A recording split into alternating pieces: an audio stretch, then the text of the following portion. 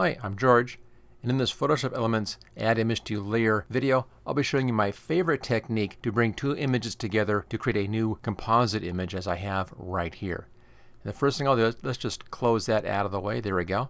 And here's our original background image. Now I want to get rid of the girl here, and that's going to be working or changing this photo, so let's make a duplicate of our background layer.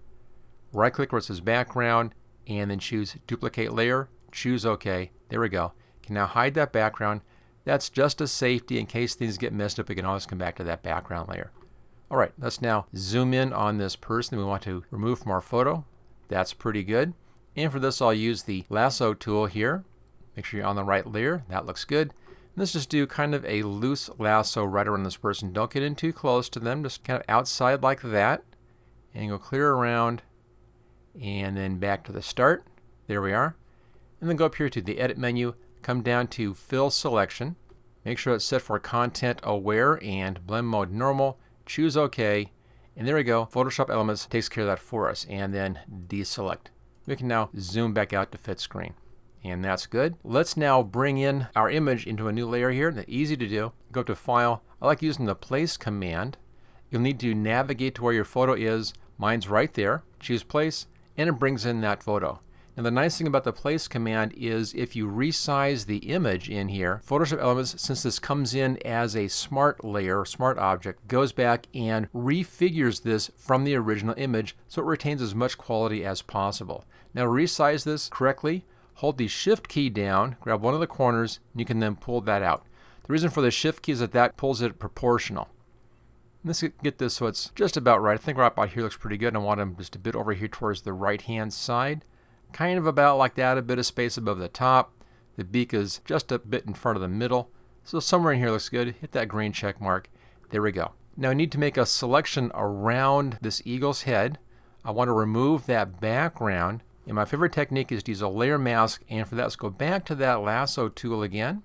And let's come in here and I'll make a little lasso fairly close to the image, but not really up against it. So leave a little bit of space in there, but come in fairly tight. And come right around here. You can go outside for the bottom area like that. And then back into the image. And again, fairly tight but not touching your image. And just work your way clear around. There we go. Around over to here and go back to your beginning point. There it is. Let's now use the Refine Edge right here, Refine Edge tool. I usually have mine set for overlay. This is kind of a red color. It's just easy to see. You have several options in here, as you can see, marching ants, on black, black and white, and so forth. I just happen to like the overlay look. Let's set our smart radius here. I'll set the radius at just 1 pixel. This just helps just a little bit. Leave everything else alone. And then there's that brush size. I like mine fairly close to the size of that gap in there. Just a little bit bigger than the gap. That's fine. Now if it's too large up here, come in and just paint it right along that edge. And then come in, just go a little bit further and work your way in. And I followed that same technique, clear around the whole image. So a little bit further out and then in.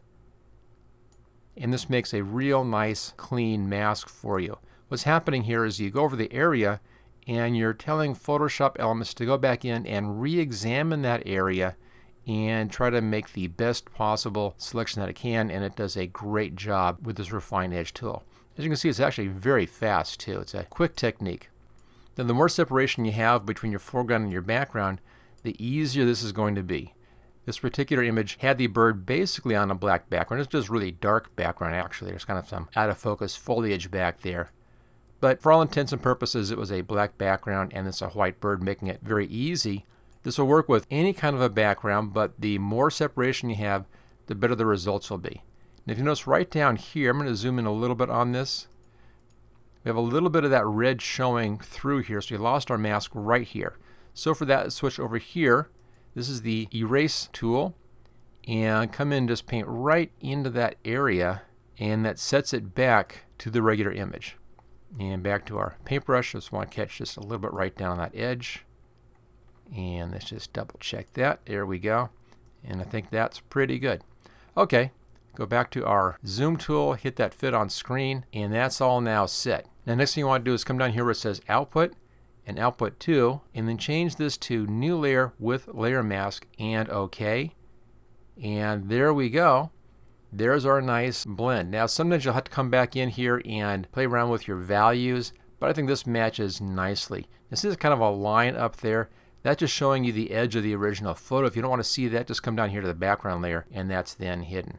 So there we go. That's how to add an image into a layer here inside of Photoshop Elements, and then my favorite technique for removing the background to merge those two photos together.